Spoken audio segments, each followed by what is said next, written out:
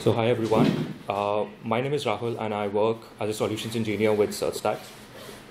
And today I'll present how the Drupal module interacts with SearchStax, especially one of the products that we have is SearchStudio. So if anyone has worked here with Solr, they know that it's pretty complex working with Solr. Like it is powerful, but then when it comes to uploading files, changing the configuration, changing the schema, it's a bit tedious to do that. So this is where SearchStax and SearchStudio come into play. So the idea behind SearchStudio is it's three basic things, which is it is an advanced, modern, and personalized search for your website. And that can be seen here. We segregate everything for a search page into two different components, which is mainly the search box and the results. Now that search box has two different parts, and results have different categories. So I'll go over through each of them. So when we think of a search page, one of the major components is the search box, where the user has to write something to get the results. And the two subcomponents can be classified as the auto-suggest, which is nothing more than what auto-suggestion should you provide the user when he starts writing the characters inside the search box. So we have a tab in SearchStudio where you can configure the manual auto-suggest, where you as a user can select, or if the user starts with A, B, and A or P, you can suggest Apple to him instantly. And then you also have the option to select how many characters you want the user to type in first before the auto-suggest appears. So if you want to see in SearchStudio, so this is a SearchStudio application. In our SearchStudio application, everything is divided into apps. So everything you see on the left side are different apps. Now this can be a single website for your page or a single page in your website. It doesn't matter. Then, so this is what I mean by auto-suggest. So we have a search history. So whenever user starts typing, initially, there's no search history, so you can manually add in words. But as and when there are things in the auto-suggest, it starts auto-populating itself. So you don't have to manually enter like every week or every month. It just auto picks up. Now display, it says the 4 suggestions per search after the user starts typing 2 characters. So you can change that. Plus we have an option to you add words if you have to add 1 word, or you can choose an entire dictionary.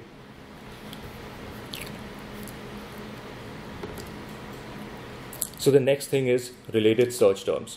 So related search terms is basically when you type on Google and you see something, you go on the bottom and you see Google has certain recommendations to it. So we have a similar thing in SearchStudio. Now these related search terms can be manual or auto-generated. For manual searches, we suggest that initially when the app is empty and has no data, you go for manual related searches.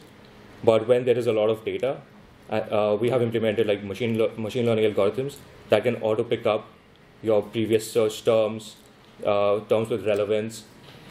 Now these analytics come from the analytics dashboard, which I will talk later. So you can configure the auto suggest results as well. Secondly, if you want that manual results should be displayed first, you even have the flexibility to do that. It doesn't matter if, for example, you don't like the auto suggested results, you can completely turn it off and play around with manual search results. So the next component is when we search for a particular term, we are presented by the results. Now these results can be categorized as results configuration, relevance results, and relevance modeling. So what do I mean by results configuration is basically how you want to display the results to the user. Like, do you want to display the title of a particular thing, description? Then it's faceting, whether you want to filter out some results on a particular criteria or not, and then sorting. So all these components come into results configuration. For the relevance results, we have stop words, synonyms, and spell check. Like if you know about Solr, if you have to change any synonym or stop word, you have to completely rewrite the file again. You have to upload it again. But with SearchStudio, you can add words sequentially or edit the entire file. You don't have to go through Solr. This is the same thing with relevance modeling. With relevance modeling, we offer different things such as search field, global filters, ranking, rules, and promotions. Promotions being the major part, which is being majorly used, which is basically if you want to promote a particular search result on your web page, you can easily do that. And the best part of relevance modeling is you can create different models. For example, you want during holiday 1, these results should be displayed first, and during holiday 2, the other set of results should display first. So you can handle everything within SearchStudio with relevance modeling. Yeah.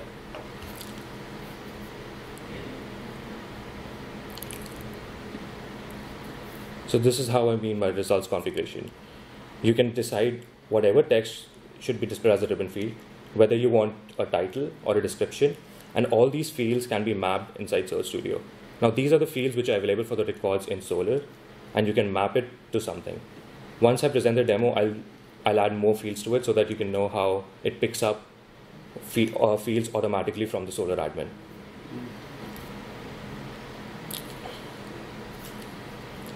Okay, I'll just start with the demo thing. So I have this Drupal website set up, which comes out of the box with Drupal, and we have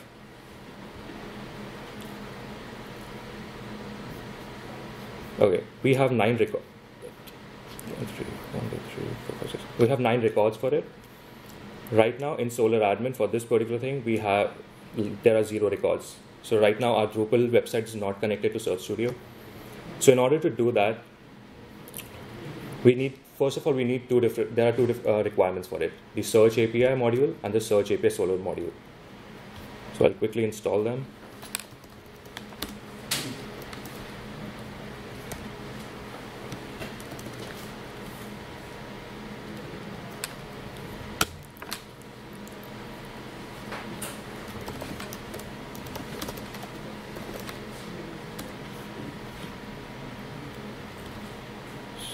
Solr.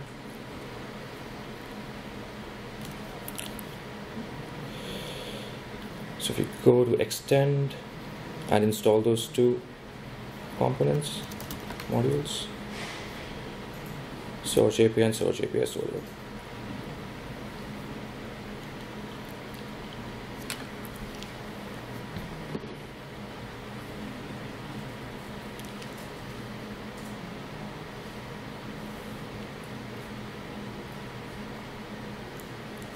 Okay, we go to configuration tab, we go into Search API, and we have an option to add a server and add an index. First we'll add a server and connect to our Solr admin. Now we can give any name to it, Drupal camp.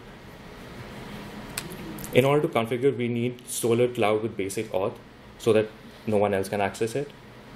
The protocol is HTTPS. So now in order to get Solr node, Solr port, and default Solr collection, we'll go to SearchStudio. Inside the settings tab, we have a tab called Search API. So when you create the app, the search URL and the suggest URL gets auto-populated. You don't have to create anything. Like you can anyway change the collection name, but it automatically comes populated, so you don't need to do that. Now each API has 2 different credentials, which is the read-only API credentials and read-write Search API credentials.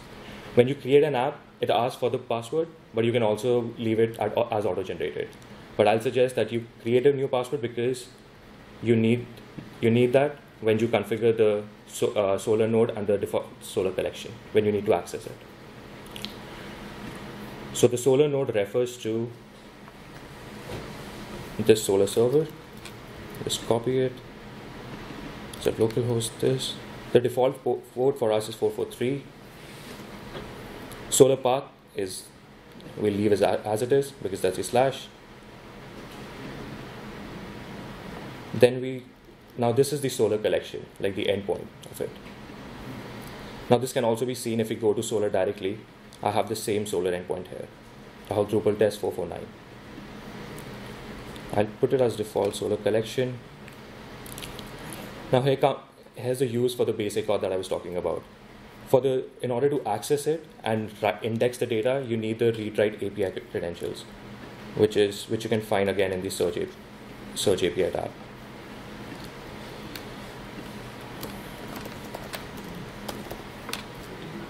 That's it. If you click save, in order to verify that it's connected or not, you can see the server connection. It says the Solr server could be reached, and collection, it says the Solr connection could be accessed. So if it says that the Solr server couldn't be reached, that means you did not configure the Solr node correctly, which is nothing else, which is just this part, that you misspelled something. If it says that the collection cannot be reached, that means you misspelled the collection name. As simple as that. So if you go back to Search API, now we have a server set up, it's enabled, we can access it. Now we just need to index the data. In order to create an index, we'll give it any name and the content we want to index. I'll say I just want to index the recipes, which are the 9 records that we already have. Now the languages, it says only those selected. I'll select English. So SearchStudio only supports English out of the box, but it can also access the other languages which are supported by Solr admin. But you cannot configure it inside SearchStudio. Now the server we Sorry. Yeah. So let's say you have another language, let's say Arabic or Russian or something like that. Who does the actual? I guess does it depend on? I guess your content is already translated, so is that what it does? Yeah. So it will index the data, but for example, if in future you want to add a new field to it, you'll have to go through Solr admin again. But nothing has to be translated. No, nothing has to be translated. Based on okay. Yeah. So Solr admin, I guess, takes care of 47 languages. So those are supported by SearchStudio.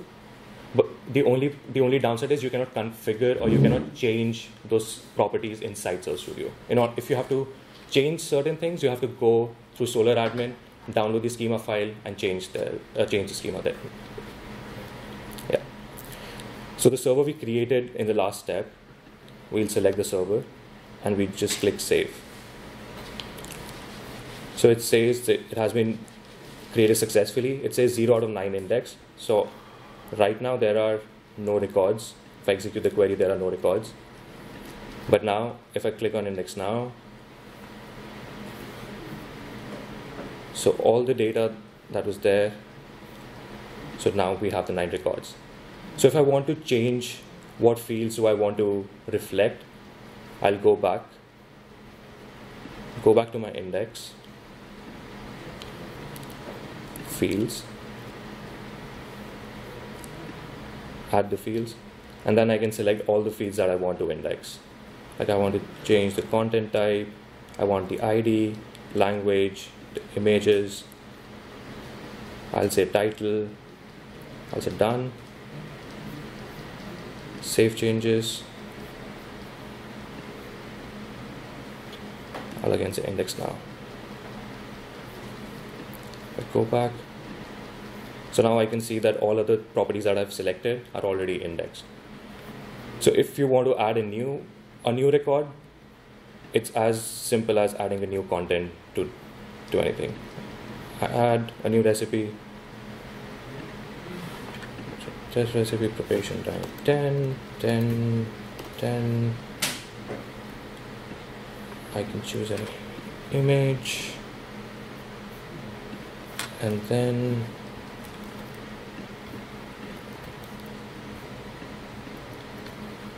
save.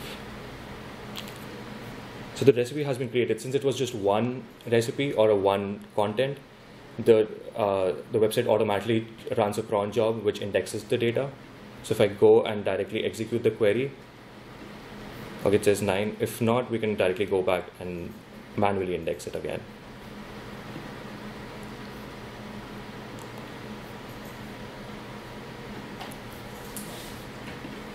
Search API. Oh, did I not publish it?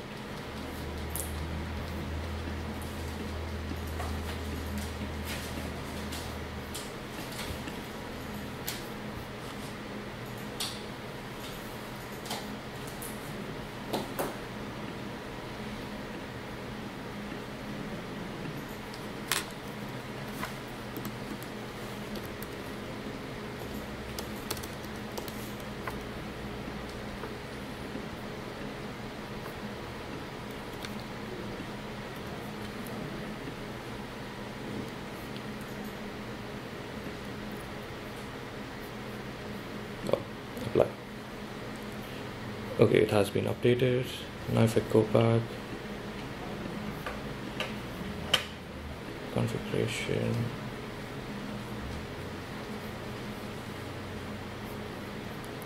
search API, oh. Okay, well, it shows 9 records for now. I'll see what the issue is. But now if you go back to SearchStudio, if I go to results configuration, I won't be able to see the fields that I added to the Solr admin. In order to tell SearchStudio that something has changed, we'll go to settings, search API, and then simply do reload schema. So once that is completed, all the fields which are available on Solr admin will be populated in SearchStudio. Now if I go back to results configuration, I can see all the fields which are on Solr admin are accessible here. Now in order to see, we have a search preview. Right now these are all the default things, the 9 results. If I want to change how I want the user to see my results, I'll go to results configuration. Say for example, I want to see the title and I want to map it as a title. I'll simply add it. The other thing that I can do is I can add, say, anything, type maybe, and then select it to description and then add it. You simply publish.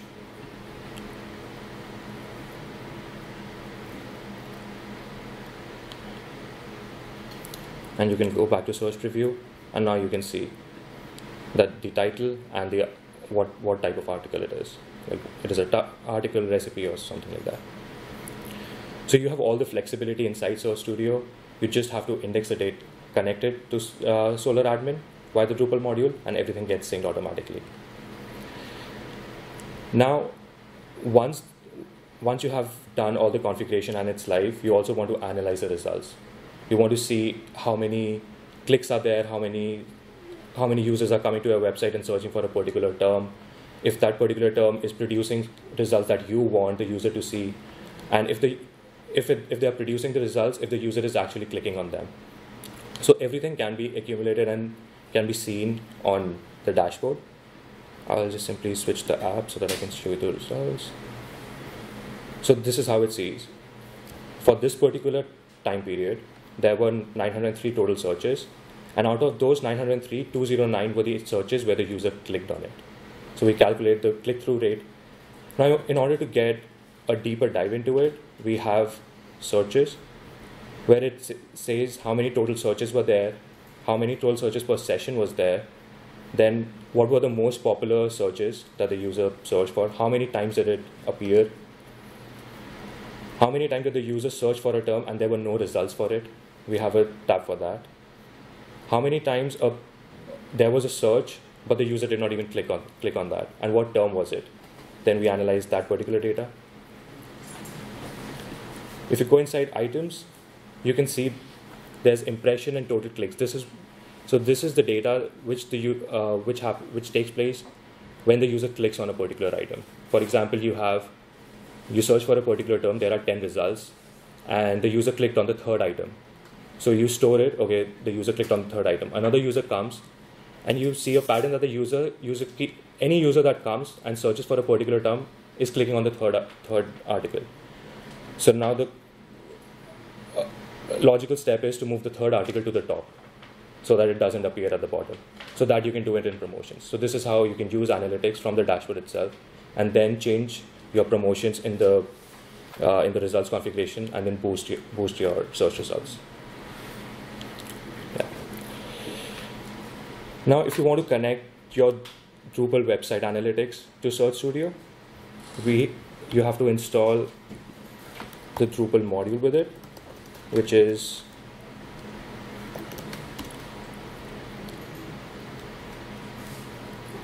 Drupal SearchStax.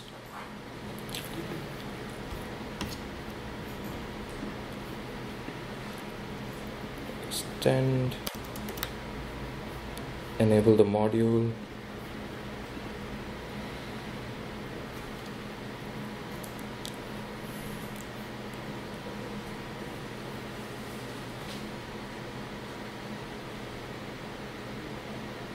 and now if you go to configuration and the search API again.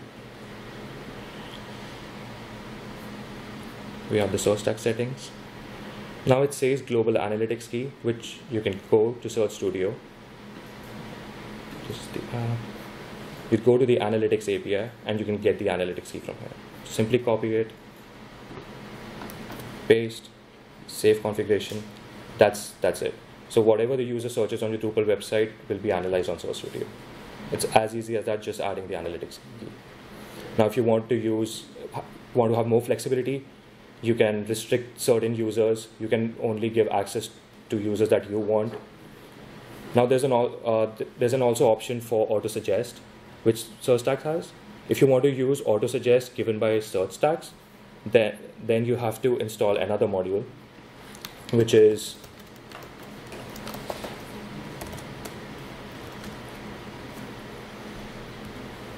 the search API autocomplete.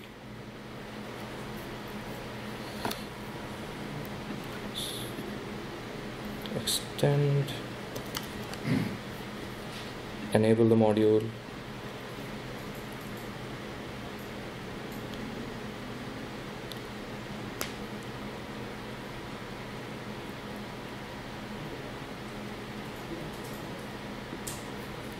go back. Now it says auto suggest core. Auto suggest core, in order to get the URL, you can go to search API, and this is your auto suggest core.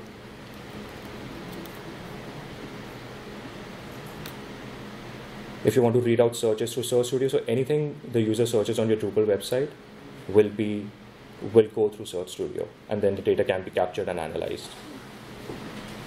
You save, and that's it. That's the entire configuration that you have to do in order to analyze the data, give the flexibility to the user how he wants to display the results and everything. Yeah. And normally when we capture the results, it takes about 1 to 1.5 hours to display on the dashboard for the results. Any questions?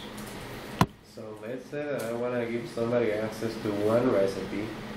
How do I do that? Like just one recipe, one node specifically. And I'm thinking on that, or maybe a different set of recipes. But from the dashboard, can I just give them access to that one?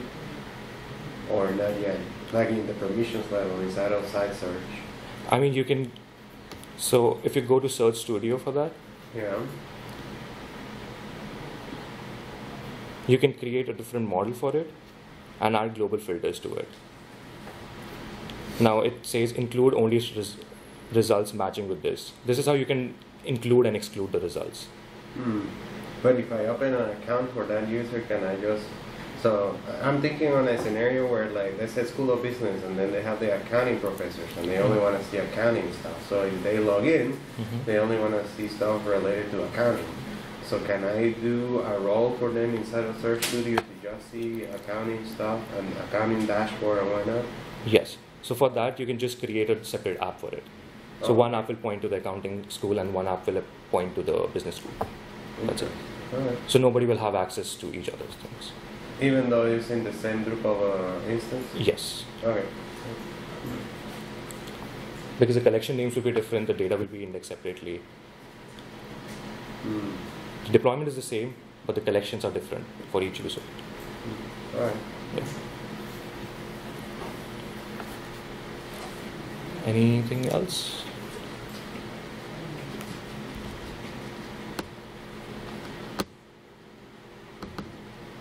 Okay, thank you.